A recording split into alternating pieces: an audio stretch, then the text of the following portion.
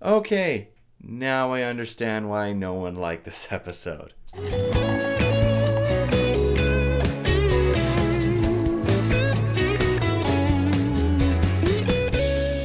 Hey guys, so this is my review for episode 7 of Stranger Things Season 2, and yeah, it's as bad as everyone says it is. It's just a terribly placed episode. Not what happened in it wasn't exactly that bad, but basically with just how much of a cliffhanger episode 6 ends on, and then you literally put a giant freaking pad, a big fat boot, on the brake, and you stop it for a full 45, technically a full 45 minutes. You stop the story's progress entirely. You know what you could have done?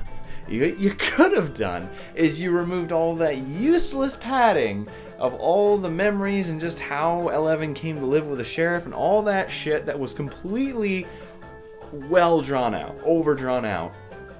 You could have cut down the extremely drawn out part with her mother, and you could have twirled this into episode 6. However, episode 6 has such a great flow to it, you couldn't have done it. So literally they were thrown into a issue of which they could not avoid. This was episodes.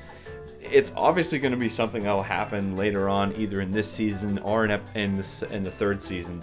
But it is an unfortunate necessity, but either way, it's literally just a Magneto origin story from First Class. The whole scene with her moving the train, I was like, yeah, this is First Class. However, I did find it interesting that the number 8 is telling her to kind of give into her anger, which is like given to the dark side. So I thought that was kind of interesting from a different way of taking on using your strengths, because for how Professor X, what he told Magneto was to hold on to good memories and use that. Don't use the anger, because that will only get you so far. If you use good memories, that will make you stronger. So I thought that was interesting. Otherwise, though, nothing really happens. Yeah, they're going after people who are associated with what happened. That was kind of interesting. However, Eleven's bad boy or bad girl look, it made her look like a boy. It was really weird. I didn't think it worked well at all.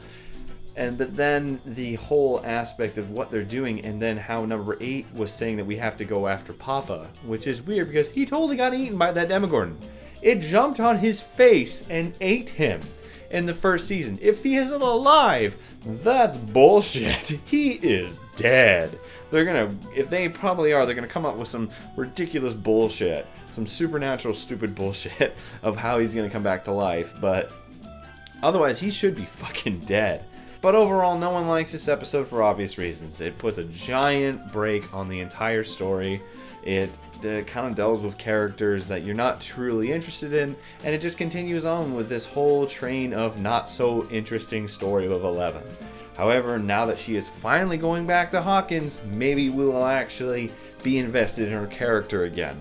And it's such a shame because the last episode was so good, you could tell everyone, hey, when you're watching season 2 of Stranger Things, don't watch episode 7, there's no point. However, despite the fact that it does stop the episode entirely, I do feel it was a decently made episode. I like the aspects of 8 and 11 going back and forth, just kind of talking about what they went through and just the connection they share. And I did enjoy the aspects of what they're doing. Like I said, just not the best executed and just terribly placed. So in the end, episode 7 of Stranger Things gets a 3 out of 7. So now on to the last 2 episodes, finally. So we're going to see what happens with this. Anyways, guys, hope you enjoyed this review. I'm still leaving links at the end if you want to help Victor Lucas in EP Daily. You can check out his channel, maybe sponsor him. Otherwise, if you guys like this video, leave a like, maybe subscribe, and we'll see you guys next time.